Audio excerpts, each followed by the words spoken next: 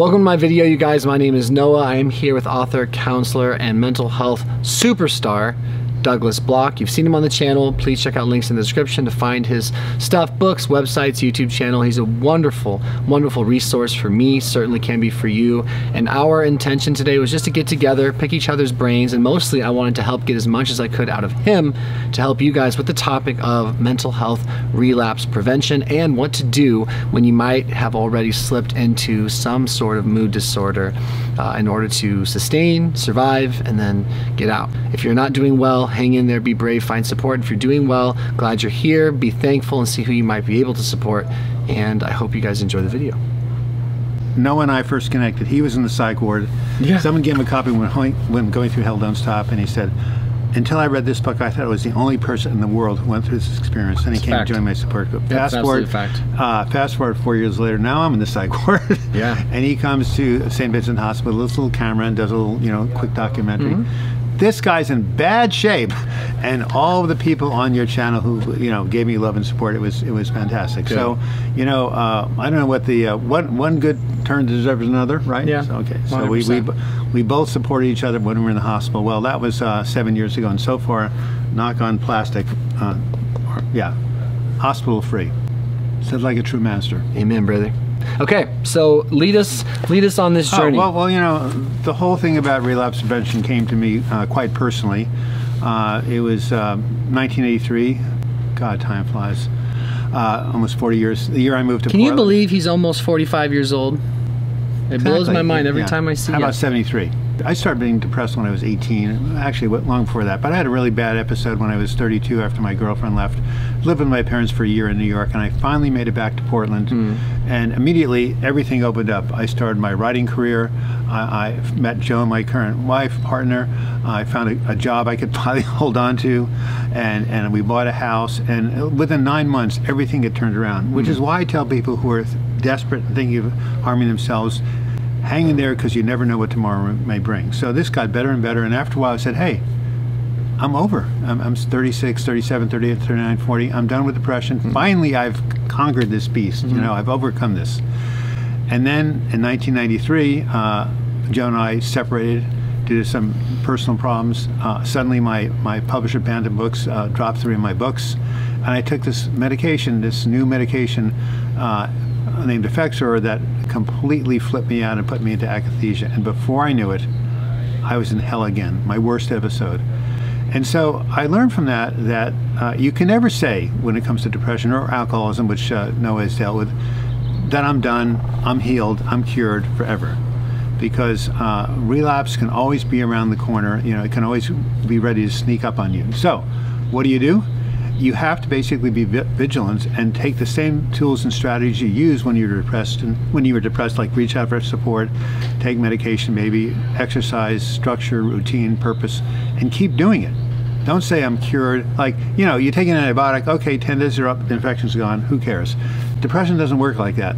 The brain is always vulnerable to another episode if you've had 1 or 2 or 3. So you can never rest on your laurels. But the good news is, if you do these things, you'll continue to live a good life. So you're essentially saying, and I've had a similar experience in different ways, that an ounce of prevention can be worth a pound of cure. Yeah? To coin a new phrase. Yeah, but the other thing I want to talk about is sometimes you can head a relapse off at the pass. So when it's like starting to... Yeah, you can notice small signs. Like for me, the canary in the coal mine is my sleep starts to get disrupted, which happened in December, and I almost lost it and had to go back in the hospital. Finally, fortunately, my nurse practitioner gave me this amazing medication for me, Seroquel. It nipped it in the bud. The other thing you can notice, you're essentially withdrawing more, or you're losing interest in things that you used to enjoy. For myself and for a lot of people I know, when any part of 4 dimensions of wellness, which I'll quickly outline, start to waver, especially if more than 2 of them begin to falter, I'm usually, and or people I have met are usually on that path to something negative, something disruptive, excuse me, something bad. So you have bio, psycho, social, and spiritual health. Those are 4 dimensions of wellness that get brought up. My little chart. 100%. Biology, meaning like, am I taking care of my body? That could be sleep, that could be physical hygiene, that could be exercise, food. Psycho, am I communicating with other people? Am I current with my thoughts and my wants? Am I being honest with other people as to what's going on? Am I processing my feelings, aka not escaping them? Spiritual could be meditation, it could be formal religion, it could be exercise, it could be getting in nature, that can be whatever you want. Biopsycho, social, and am I spending time with people? Am I actually not isolating on a consistent basis? For me, if those 4 things are going pretty consistently, I'm usually okay. I'm not necessarily elated, but I'm usually okay. If one of those goes away, I can get away with it. If 2 of those go away, I start to suffer. So if you start noticing what Noah's noticing, or I, for instance, with the sleep issue, or just kind of feeling more melancholic, that's why I rate my moods every day from 1 to 10. You still do that daily? Oh, I will never stop doing it. I was so traumatized in 96, 97. Yeah. So you say, okay, let's, you know, if you're starting to get a sore throat, you go to the doctor. You don't wait for it to get to bronchitis and then to pneumonia, right? That's a good point. So you say, okay, what can I do to head this off of the past? Oh, well, here's my skills. If I'm isolating, maybe I should start calling people. You know, if I'm feeling melancholy, let's get an extra session with a therapist, or let's talk to my nurse practitioner bumping on my medication, right? If my sleep is really starting to go down the tubes, okay, am I getting to bed the same night every night? Am I practicing good sleep hygiene, right? And so you notice the small, sometimes very subtle changes that are leading you down the path of relapse, and you try to, make corrections, course corrections, like autopilot. Absolutely. While you can. And while you can. And what I might interject that's worked really well for me is, if I'm not sure if this is happening the way I think it is, if I'm in any way, shape, or form struggling to be objective with my own behavior, you ask someone who knows you well enough, who has your best intention at heart, who can give you some honest feedback, who can help you do something that a lot of us struggle with, which is reality test. Am I seeming like myself? Are you noticing anything that's troubling or alarming? There's nothing wrong with getting that feedback. Especially in mania. I had to finally, at the age of 65, had to admit that I'm bipolar 2. Which means, instead of going to these floridly manic things where you spend all your money you don't have, and and think you're going to be president of the United States. Hey, Doug, you will be. Just don't give up. All right, thank you. Anyway, I wouldn't want that job. But you start to kind of, get a little bit grandiose. You start to sleep less. Joan was always good at noticing, because you don't notice yourself when you're becoming manic. If you have bipolar disorder, someone else has to point it out towards you. You don't have objectivity. So when I go to see my nurse practitioner virtually, Joan always shows up and he says, "Okay, have you noticed that Douglas is more irritable? Have you noticed that his mood is changed?" Because, as Noah says, you need someone looking at you objectively, because you can't always tell yourself if you're going down the tubes. Yeah, staying current with yourself can be hard. So it's important to have someone around you who can witness you and can give you a heads up. 100%. The other thing is, okay, so let's assume that you don't head it off at the pass and you're back in that same pit. In terms of alcohol stuff that Noah deals with, some people will say, "Oh my God, I had a drink. Oh my God, my recovery is destroyed. Hey, might as well get drunk anyway and just forget about the whole thing." Yeah, which also leads into self-deprecating language and behavior. And so what I like to call it, on the mental health side and alcohol side, is this is not a relapse, it's a dip. And you can respond really quickly. Course correction, like the autopilots that take you from New York to LA, you don't even know it, but they're not always pointed towards LA. They deviate here, deviate there, and the course correction of the computer keeps putting them right back on target. So think of a course correction if you have a dip or something starts to go down the tubes, as opposed to throwing up your hands and saying, it's all over. And the other thing to remember is, you came out of it before, you'll come out of it again. 100%. It's to stay reasonable with yourself, and it's not to discredit the progress you've made. It's not to speak for the future and become hopeless and anxious about the probability of XYZ. This is now, that was then. Do your best to soothe yourself, be nice to yourself, be unconditionally supportive of yourself, and remember that you're not a failure. I mean, I refuse to ever go down a path where I'm gonna validate this idea, which has been a long-standing misnomer in my mind. It comes from a lot of different things I've learned about with childhood trauma and who knows what, but I'm constantly looking for validation that there's something bad or wrong about me. So when something happens, historically, that is out of line with who I think I am or what I think I want, it was very easy for me to say fuck it. Very, very easy. Throw caution to the wind with whatever. If it was with a diet, then I would go back to binge eating and gaining weight. If it was exercise, let's say I miss a couple days, well, screw it, I might not go. If it's with drinking, well, I had a drink or I got drunk one night, everything's ruined, this confirms it, I'm going to go ahead and obliterate my life. Yes, it's black and white thinking. It's black and white thinking. One of the 10 cognitive distortions, black and white thinking, all or nothing. All or nothing. Yeah, doesn't work that way. Yeah, it doesn't work that way. And getting away from that reality and accepting it doesn't have to be that way is very soothing. It's very calming. Because what happens when you start being negative towards yourself? Well, then you stop treating yourself well, and that's the whole way to stay mentally and physically healthy. 100%. It's all about self-care, boys and girls. It really is all about self-care. And I would say it's also about ritualized, habitual self-care. Yeah, about getting into a routine and having consistency. Because you won't always be in the mood. Right. Literally. Yeah, you have to make yourself go to the gym even if you don't want to. You have to make yourself, go ahead and call that. They call it the 30,000 or the 3,000 pound phone or something. Yeah, you have to do things when you may not be feeling like it. So it's a tough job. Staying physically mental healthy, but the more you do it, the easier it becomes. And the other thing is, this is why I'm such a big believer in groups, such a huge believer. If you go to a group, whether it's the support groups I used to run or AA or all the other 12-step groups, you have other people around to give you the encouragement when you falter, to realize you're not alone, to realize that you're not the only one, to realize you're not defective. Group support to me is one of the most powerful, if not the powerful most thing you can do to create consistent mental and physical health. Yeah. We were evolved in community, we evolved in tribes. Human beings are pack animals, we're social animals, that's why we get along with dogs. And when we get together in a group, it does something to the brain chemistry. It really does. We're talking about a million years of evolution here. So this is why people live in communities, and this is why the community supportive 12-step groups, support groups of all kinds, are so powerful for keeping people on the path. So I said in my last video, there's never been a better time to be mentally ill than now. Yeah, there's a lot of resources. Yeah, there's resources. I mean, look at ketamine, for depression. Now psilocybin here in Portland. We have ECT. We have TMS. We've got a bunch of medications. I used to be a skeptic until I took Seroquel, and it felt like somebody was stitching my brain back together. That's awesome. Yeah, and listen, something I want to interject that popped in my head. We're talking about things that we know work. We know work. It's just a matter of fact. It doesn't mean you think it's going to work in the heat of mental health relapse. Like if you're already there, it's not a requirement to believe or agree with or think that it'll work for you. You just have to physically get yourself to do it. Yet no one ever, for example, and I think most people can relate to this, let's say you're on a spectrum of not doing well. You're not at the bottom, but you're not at the top. No one's ever gone into a good workout, left that workout, be it a bike ride, a run, weightlifting, CrossFit, left it and thought, I wish I hadn't gone. I feel worse. It just doesn't happen. The same thing happens with community support. It's one of those things that you need to go in spite of yourself because others can hold the belief for you, like we could, that it will make a difference. And we're talking about survival.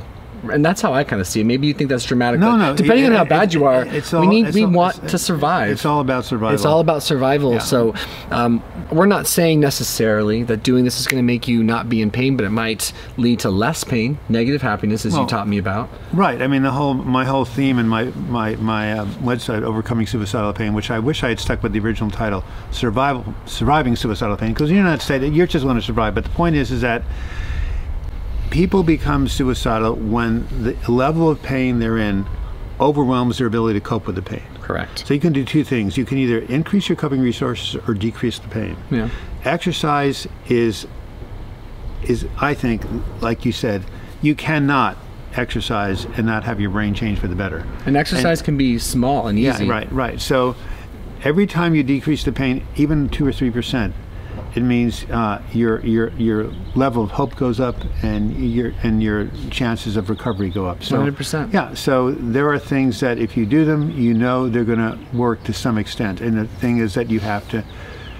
It's tough when depression robs you of motivation, but this is why you need other people around you. Right. You need your best friend to come over and say, "Okay, Doug, I know you don't feel like it, but we're going to go for a run around the block or go on a bike ride." And then once you start doing it as exercise. Oh wow, yeah, now I remember why I did this. So you know what else can rob me of motivation? And I know you're the same. Doing really well can sometimes rob you of the motivation to do the little things that helped you get out of or maintain mental health, and it's its own little trap. Mood's going good, friendships are going good, finances going good, life is going well. You're content, you're mostly upbeat, you're relatively removed from legitimate and despairing anxiety and depression. I think part of this video, and my hope for this video, as a reminder to myself, and certainly for anyone that happens to be in a better space, particularly if you're someone who's in a better space coming from a dangerously unwell space, don't rest on your laurels. Find ways to stay consistent, whatever that means for you, to continue to work on the dimensions of wellness we've talked about, and just to not be afraid, not live in fear of the return, but just to show respect for where you came from. I know this is something I've struggled with. I've done better and gotten way less healthy until suddenly I wasn't doing well again, and then I panic and scramble and try to remember what I did to feel better, as opposed to trying to maintain, to whatever degree, some balance in those different ways. What do you think? What do you think, old bud? There was I wish I'd worn black. I look much better in black. Oh, well. Doug, you're as handsome as it gets, brother. Oh, thank you. Anyways, Ram Dass, this great spiritual teacher, used to say, comfort puts people to sleep. Comfort puts people to sleep. There's a danger in being too comfortable. Yeah. For the very reason you said, then you just essentially, there's no motivation. I mean, no pain, no gain.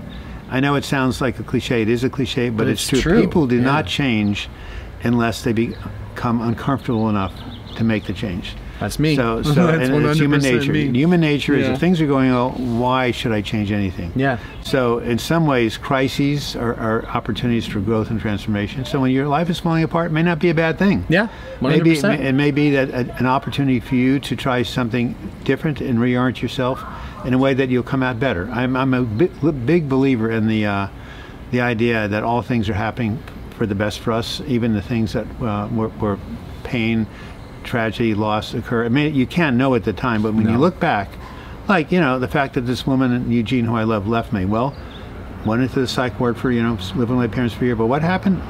The phoenix rose from the ashes. I ended up here in Eugene. I'm in Portland, in this house I've lived in since 1983.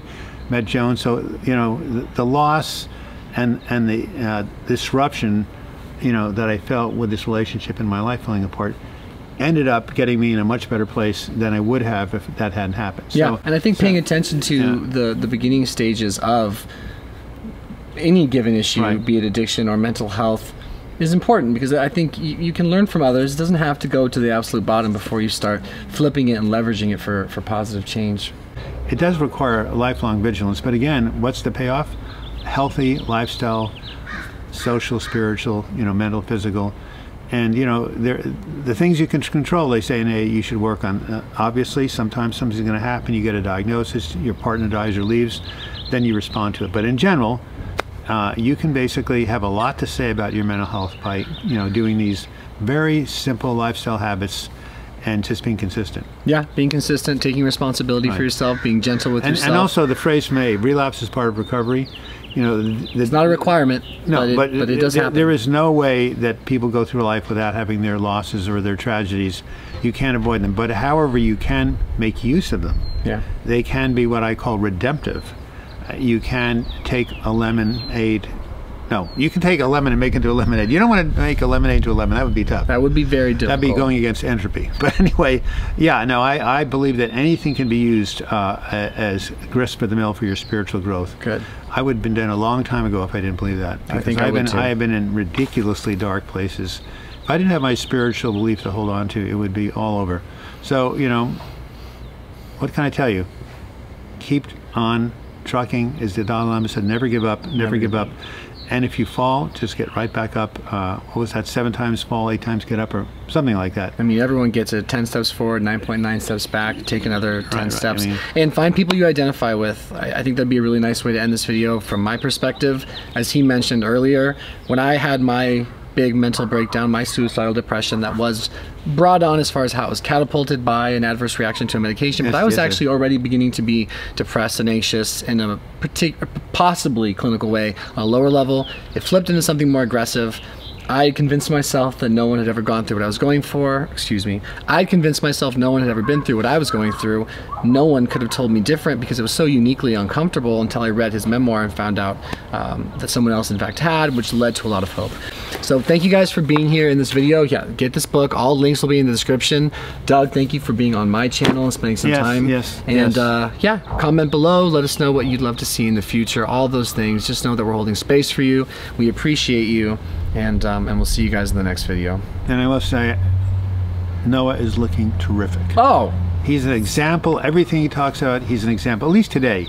Now 2 years ago, he was a complete mess. That's right. But today is a new day. There you go. Okay. Thanks, Doug. Perfect. Well, you can edit that any way you want, huh? Absolutely. Oh, I just wanted us to put out as much as we could. Yeah. I mean, it's all. I mean, was that literally about 25 minutes? Yeah, it was 25 minutes. I am so fucking good at keeping time of things. I have an internal clock that is beyond me. Yeah, you do. Well, so anyway, I don't know. Should we leave it at 25 minutes?